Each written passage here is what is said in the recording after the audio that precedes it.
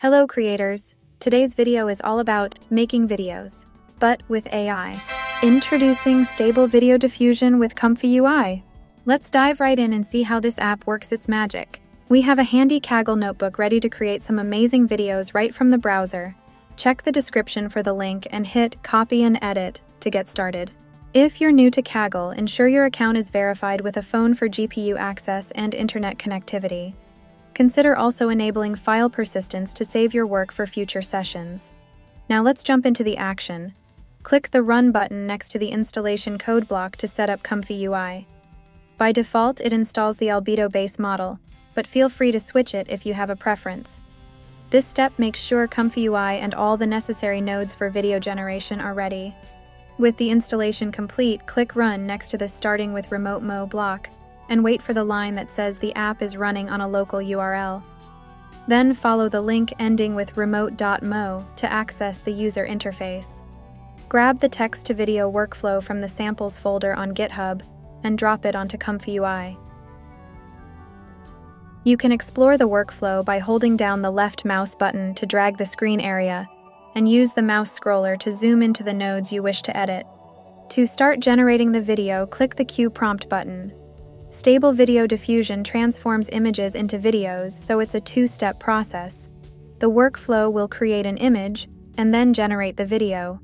The video on the left here is the original one created by the SVD model, and the one on the right was modified by a frame interpolation node to have a higher frame count for a smoother effect.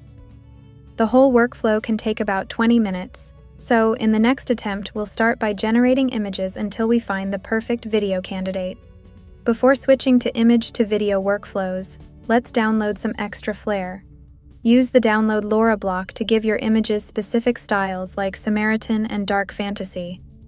Ensure the LoRa file name ends with .safetensors so that ComfyUI can find it. I prefer downloading models to temporary storage to avoid running out of space. But if you fill up your permanent storage, don't worry. There's a block in the notebook that lets us delete models we no longer need. How do we know what the model is called? By running the block which lists models and replacing the model name in the path. There's another block that lists all big files to help identify anything you might want to remove. Now let's grab those new models. When downloading either checkpoints or Loris, I use a private window to make sure the notebook will be able to access the download link. If the download doesn't start, the notebook won't be able to grab the file either. We're downloading a turbo checkpoint model which requires fewer steps compared to standard SDXL models and speeds up generation. With the models in place, let's create an image for our next video. Fire up the app, import the text-to-image workflow, and play around with parameters. To enable a LoRa, type 1 into the Use LoRa field. This workflow lets us use up to 2 LoRas. I've chosen Samaritan and Dark Fantasy. The Free U node below tends to make the images more vibrant and eye-catchy. For the prompt, I'll describe an ice princess walking through a small town in winter, and I'll choose a landscape mode resolution. Because we're using a turbo model, I'll make sure the step count is low enough and select a scheduler that works best with this model. I'll download the best image for the next step. You can use the history list to browse recently generated images or download them from the notebook.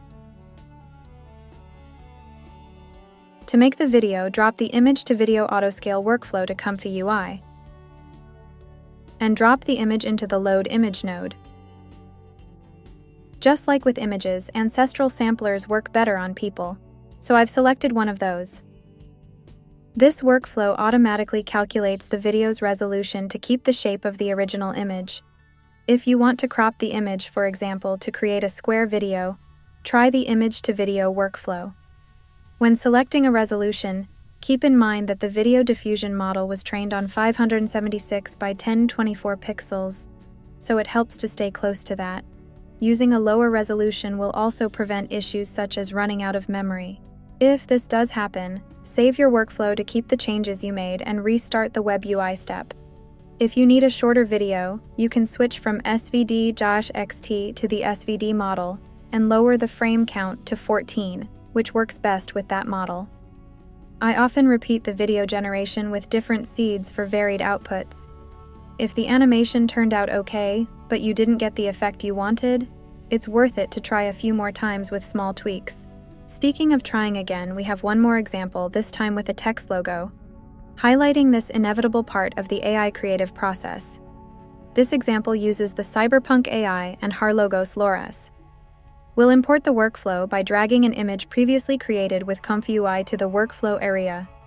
Each image has the entire workflow that created it embedded as metadata.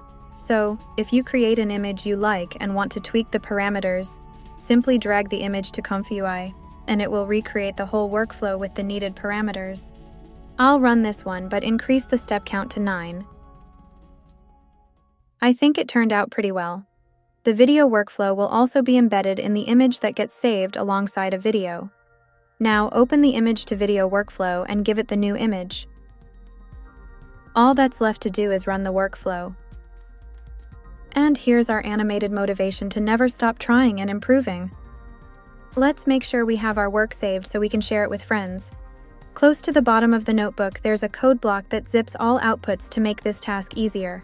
Now there's only one file to download. If the file doesn't show up in the file manager, try hitting the refresh button or reload the whole page in your browser.